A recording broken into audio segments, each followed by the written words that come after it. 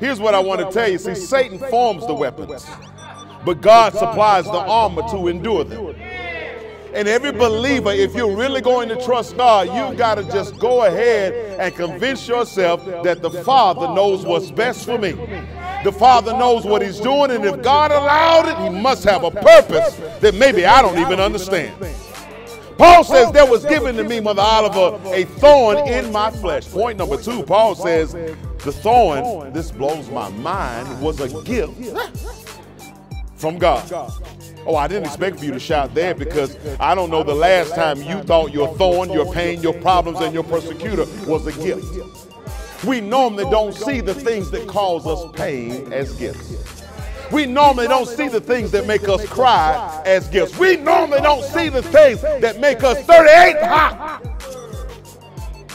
and 9mm mad. We don't see those things as gifts from God. Paul said, let me school you.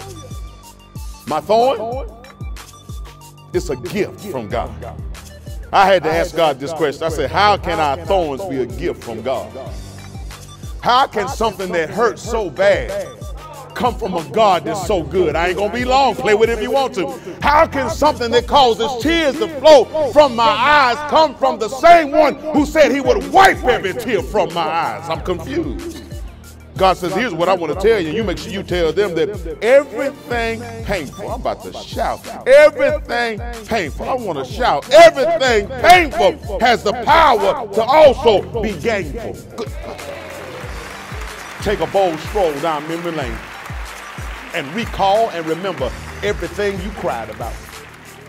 Recall and remember everything that you thought was going to break you down, thought you was going to lose your mind, and you swear for God in that moment you couldn't make it, you wasn't going to make it, didn't know how. I need you to recall every one of those incidents. If you have them properly pulled up in your peripheral, you will also recall that the very same thing that you thought was going to crush you wind up thrusting you. I wish I had a church in here. The very same thing that tried to break you wind up taking you to a whole nother level. Do I have anybody can tell the truth and say, that made me who I am today? God knows what he's doing. And sometimes we're going to have a little trouble in our lives to get us where we prayed to ask God to take us.